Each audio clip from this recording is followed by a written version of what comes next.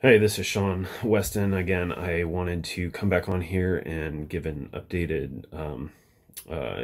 on a situation that's developing in Syria. Out of the Jerusalem Post, alleged Israeli airstrike targeted Syrian airport for second time in a week. So Israel is bombing the airport in Aleppo. They bombed it last week, and they are bombing it again right now. Or at least they were about it. This came out about an hour and a half ago. And last week they bombed the Damascus airport.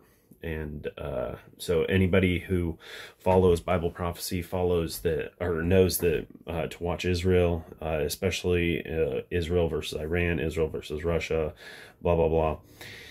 And especially around the Damascus area of Syria, you want to watch because of the Isaiah 17 prophecy and where Damascus, Syria will be destroyed in a single night.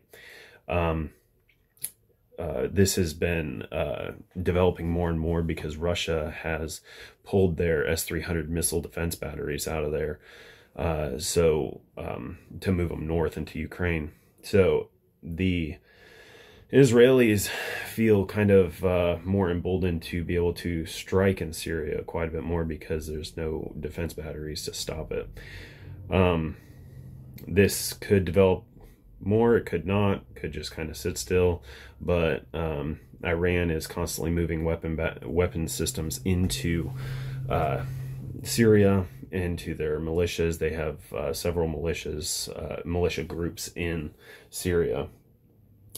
So this is an interesting development to have a second one in these airports in a week.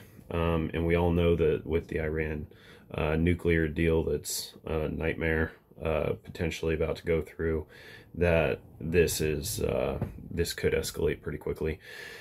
Anyways, keep your eyes open. Watch for that return of Jesus Christ.